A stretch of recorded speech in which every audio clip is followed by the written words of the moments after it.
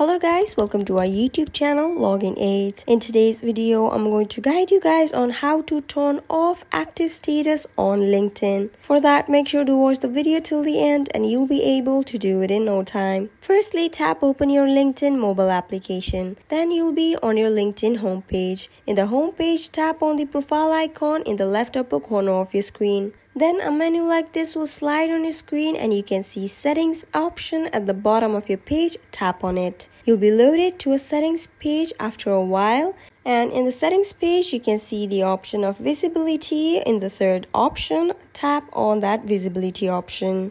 After tapping on it, you'll be loaded to visibility page. In the page, scroll down until you find visibility of your LinkedIn activity, and under that heading you can see manage active status as the first option. Tap on it. Tapping on it will redirect you to a page something like this, where you can see who can see that you are currently active while you're using LinkedIn. You can see various options. In the first option, you can see no one. Make sure you tap on no one.